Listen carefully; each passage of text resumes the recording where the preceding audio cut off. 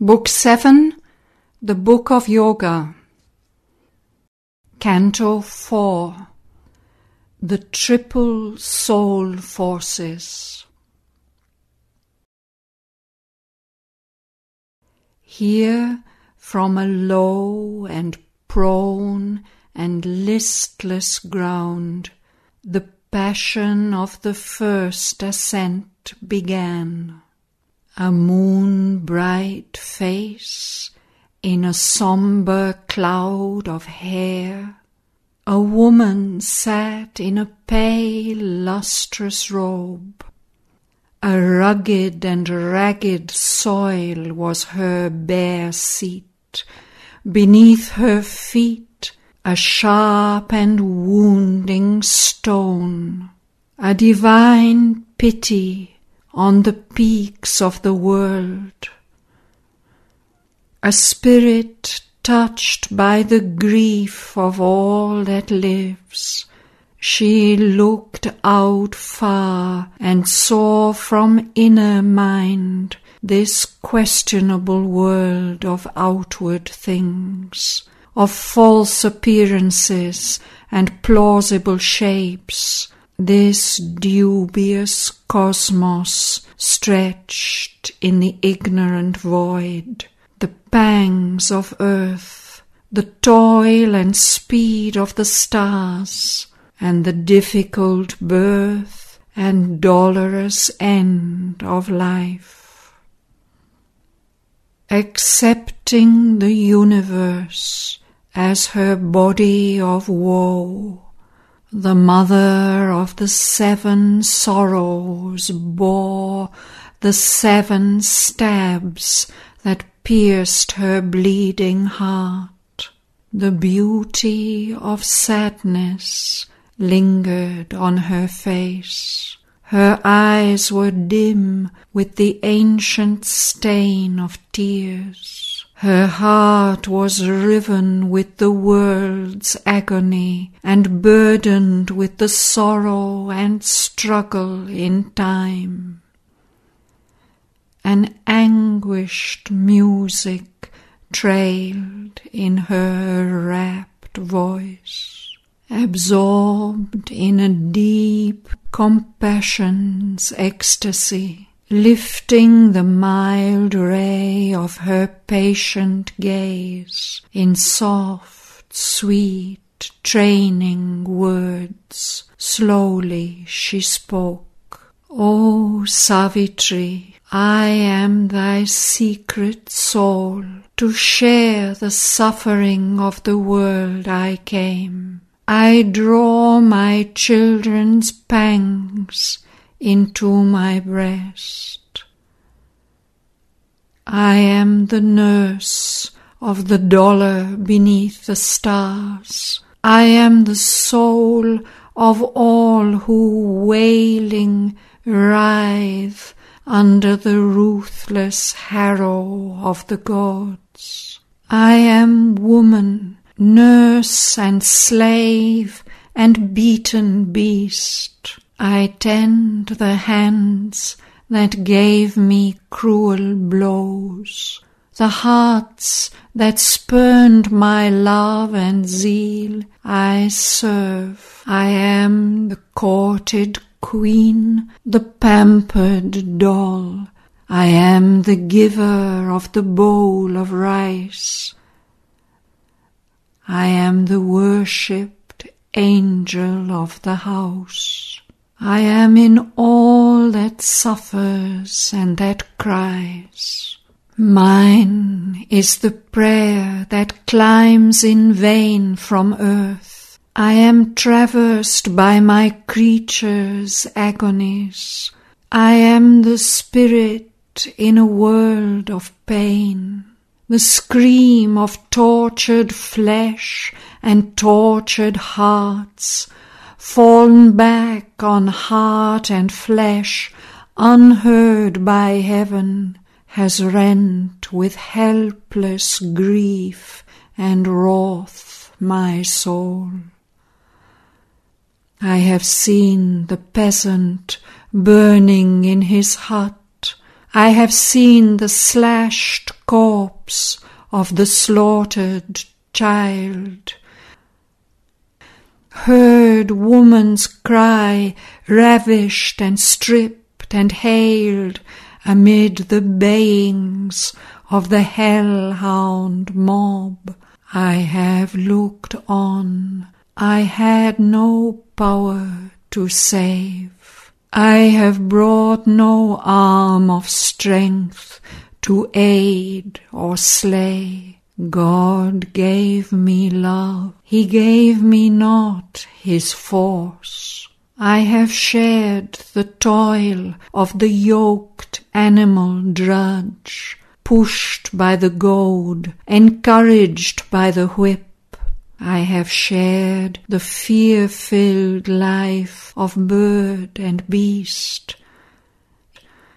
its long hunt for the day's precarious food, its covert slink and crouch and hungry prowl, its pain and terror seized by beak and claw. I have shared the daily life of common men, its petty pleasures and its petty cares, its press of troubles and haggard hoard of ills, earth's trail of sorrow, hopeless of relief, the unwanted, tedious labour without joy, and the burden of misery and the strokes of fate.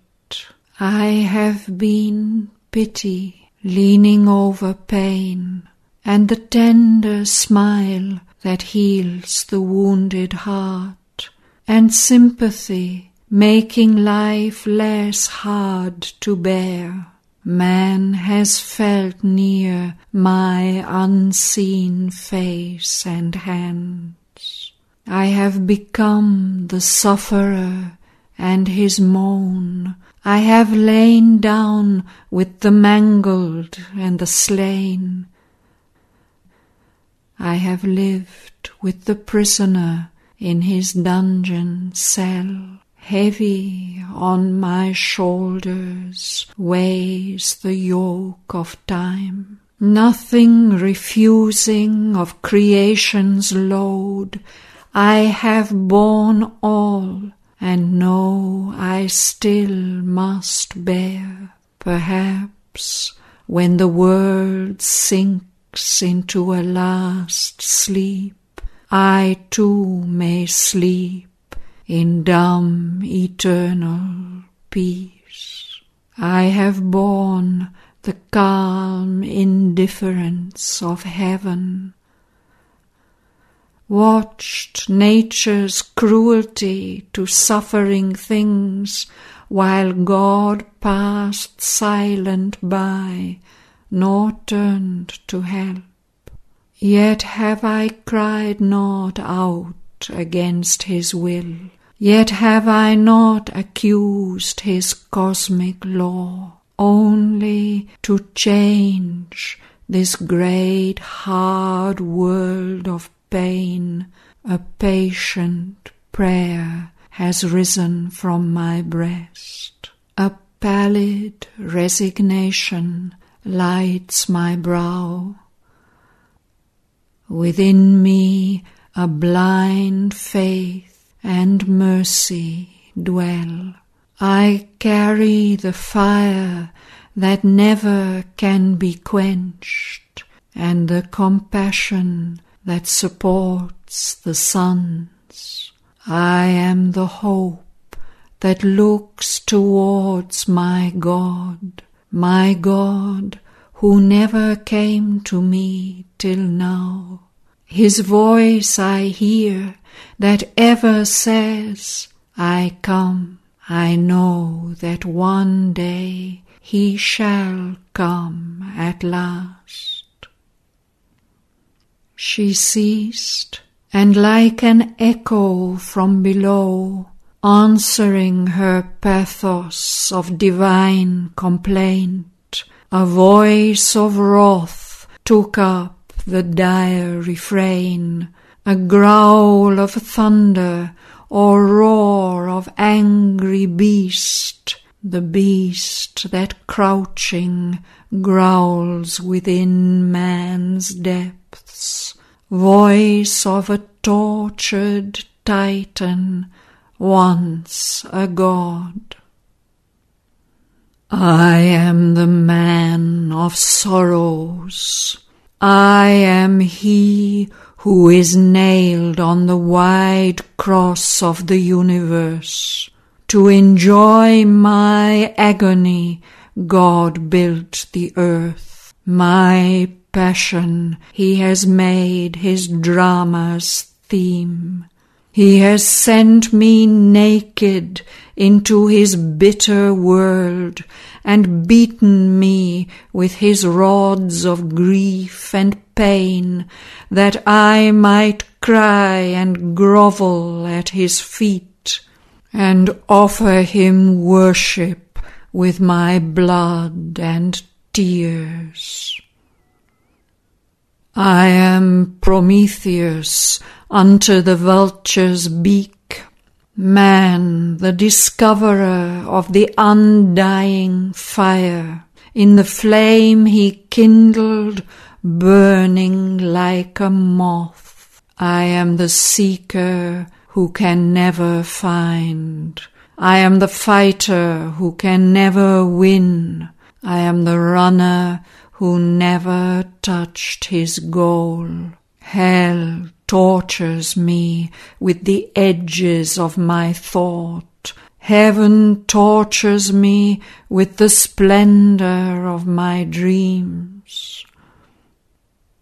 What profit have I of my animal birth? What profit have I of my human soul? I toil like the animal die. I am man the rebel, man the helpless serf. Fate and my fellows cheat me of my wage.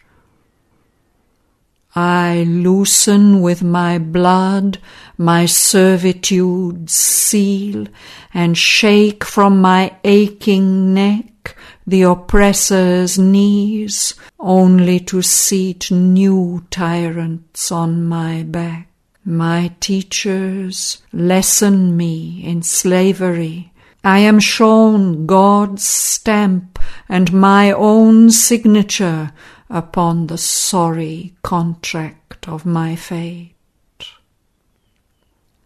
I have loved, but none has loved me since my birth. My fruit of works is given to other hands. All that is left me is my evil thoughts, my sordid quarrel against God and man, envy of the riches that I cannot share, hate of a happiness that is not mine. I know my fate will ever be the same. It is my nature's work that cannot change. I have loved for mine, not for the beloved's sake. I have lived for myself and not for others' lives. Each in himself is soul by nature's law. So God has made his harsh and dreadful world. So has he built the petty heart of man. Only by force and ruse can man survive. For pity is a weakness in his breast. His goodness is a laxity in the nerves. His kindness an investment for return. His altruism is ego's other face. He serves the world that him the world may serve. If once the Titan's strength could wake in me, if Enceladus from Etna could arise, I then would reign the master of the world, and like a god enjoy man's bliss and pain. But God has taken from me the ancient force. There is a dull consent in my sluggish heart, a fierce satisfaction with my special pangs, as if they made me taller than my kind. Only by suffering can I excel. I am the victim of titanic ills. I am the doer of demoniac deeds. I was made for evil. Evil is my lot. Evil I must be, and by evil live. Naught other can I do but be myself. What nature made me, that I must remain. I suffer and toil and weep, I moan and hate.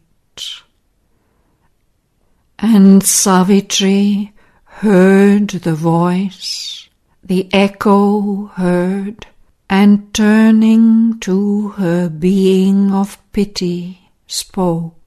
Madonna of suffering, Mother of grief divine, Thou art a portion of my soul put forth to bear the unbearable sorrow of the world.